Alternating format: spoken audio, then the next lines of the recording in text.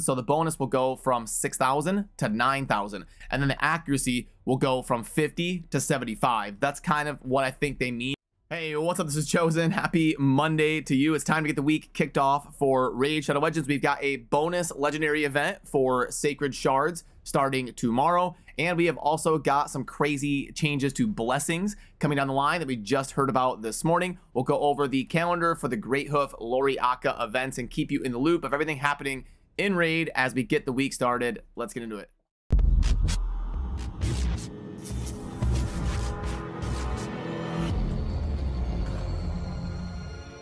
Alrighty, so as far as the summoning event, we have got on Tuesday, which is going to be tomorrow, an extra legendary event for Sacred Shards. Now, typically, extra legendary events are actually technically the best way to acquire legendaries consistently over the long haul of a massive sample size with your account, but there's important things to consider, like you may want to save up your Sacred Shards for a guaranteed summon event. We're probably due to get one in the next 2 or 3 weeks, and also you're not double dipping with a fragment or a fusion or anything like that. So it's really going to depend on you and your account. But if you kind of skew towards a mid-game, end-game player who is an above average spender, it may be worth a consideration to pull during the bonus legendary event because they're technically better than a 2x events because of the way that the mercy system works. 2x events do not benefit or change or alter or make better the mercy system, which means it scales the math towards bonus legendary events actually being a little bit better than 2x for just legendary acquisition.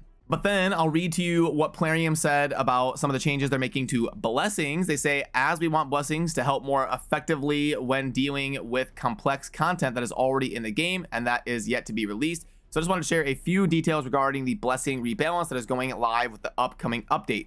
The existing stat bonus of level 6 blessings will be increased.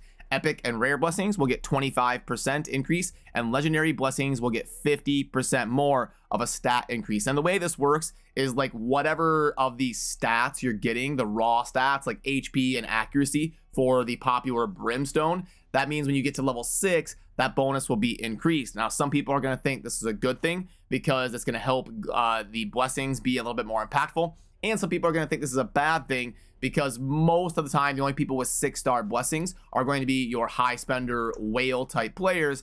This means that the gap between the whales and like the mid-game players and stuff is going to get even larger. So the way that I'm interpreting this when I read the announcement is that, with Brimstone, you're going to get a bonus to HP and accuracy. Brimstone is a legendary blessing, which means that the bonus is going to be 50%. So you've got 5,000 plus 1,000 is 6,000 HP. 50% of that is 3,000. So the bonus will go from 6,000 to 9,000. And then the accuracy will go from 50 to 75. That's kind of what I think they mean here by the rebalance to making the raw stat bonus get a bump when a blessing gets to 6-star. And we'll do a poll over on the channel, and I would love to hear your thoughts down below on if you think this is a good thing or if you think it's a bad thing because it kind of caters towards increasing the gap between the haves and the have-nots and the middle tier spenders and the whales. And then if we pull up the Greathoof Loriaca calendar, you can see that right now we are here on Monday, June 12th. So this week we'll kind of go through here.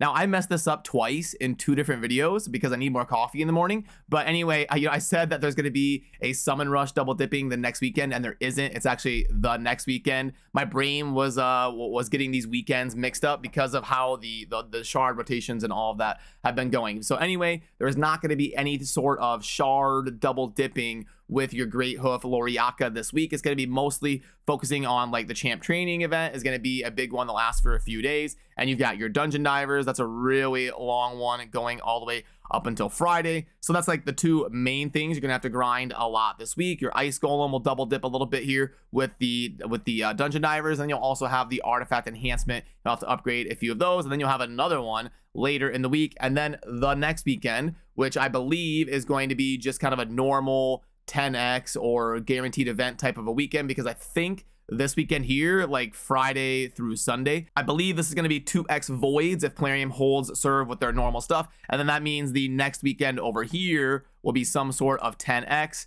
that double dips down here with the summon rush that's going to be happening as we come to a close on concluding the Greathoof Loriaca fragments. Also in game, we are approaching the final week of the Doom Tower, so I just like to casually remind you once a week or so to kind of take note of that. And right now we have one of the best sets up for grabs in the Dark Fae lethal set farming. So if you're able to build a team for her, it would be a good time to scoop up some really good gear. Under the tournaments tab, we kind of went over this a little bit, so I'll go quick, but the Ice Golem tournament is going to be double dipping with the Dungeon Divers going on, and then you also want to make sure you finish up your classic arena takedown today and scoop up the fragments for Loriaca if you're going for that. This is the Dungeon Divers event that double dips with the Ice Golem, and then the artifact enhancements that you're going to want to get done in the next couple days to scoop up your fragments, and then you'll have that few days of champion training like we showed on the calendar. If you're not going for Loriaca, then really the only thing you really want to take note of right now is going to be the bonus legendary event and deciding if it makes sense for you on your account to be YOLOing the sacreds if you have enough to, like for me, I'm lucky enough to have been playing for a long time and been hitting the clan boss for years and have a good amount of sacreds saved up.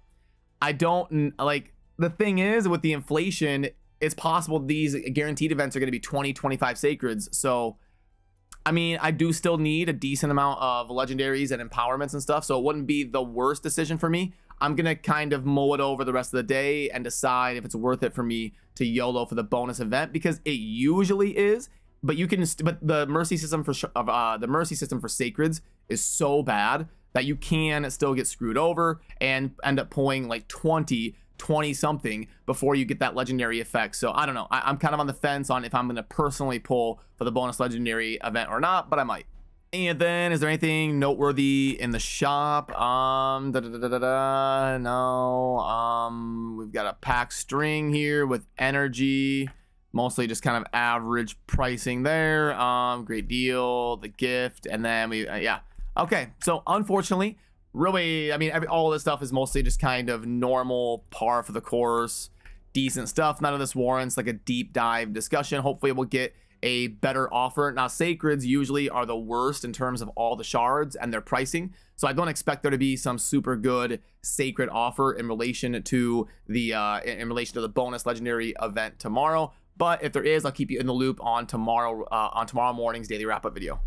Boom, there we have it. Remember to subscribe on your way out if you enjoy daily Raid Shadow Legends content, and I will get some polls over on the community tab here of the channel to let the community voice their thoughts on if you're going to be pulling for the bonus legendary event on Sacreds tomorrow, and then also to voice your opinions on the balancing of the 6-star blessings, getting the 50% bonus to stats. So I appreciate all of you. I'll see you soon in the next video. Thanks for watching. Peace.